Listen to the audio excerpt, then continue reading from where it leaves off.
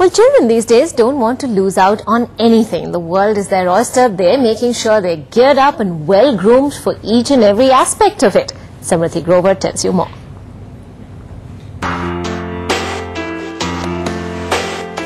Being happy-go-lucky and having a great report card are no longer enough to help you make the grade. There's a new rite of passage that promotes you from school to college. It's called finishing school. So at the first of its kind class for college entrance in Mumbai, faltering teenagers blossom into confident young men and women. So I joined this course to know about college life and to know how I have to present myself in college so that I don't turn out to be a fool in college. The way you look is also quite an important thing. You might speak good, but you need to look good also. I mean, the other person who sees you walking and coming towards you thinks, yeah, somebody is coming towards me. So 5 days a week and for 800 rupees, high school graduates learn the nuances of social etiquette. Walk well with confidence. How to walk, talk and even learn to become well-budding corporate honchos. This college life is for 5 years, but afterwards when you go into a corporate world, people do see how you are. I'm too shy and I'm too introvert sometimes.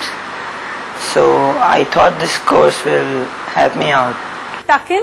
Okay, so you appear a little more neat. Teaching her clients to polish their act is this lady. Your t-shirt, whether you're wearing... Once they are in school, they feel they are totally caged. But once they get out from school, they feel they've come into an open environment.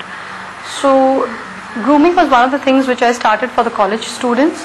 And I got a very good response because they needed help, when they get into college. Veteran academicians also feel that soft skills are critical to charting the road ahead. The process of socialization is sometimes lacking in our upbringing. You're not going in a fashion parade, girls. First impressions are often lasting impressions.